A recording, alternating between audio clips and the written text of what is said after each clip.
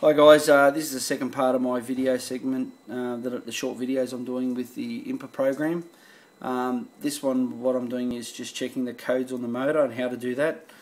So I've got E39 and engine, and then go across and hit ME 7.2, which is my model, and then brings up the new screen. And on the what we want to do is go down to F4 where it's got errors. Click on errors and then go F1 and read the error, and that's great news. I've got no errors, no fault codes or anything there. I always hit F2 just to clear the codes, just in case it stops them from being stored.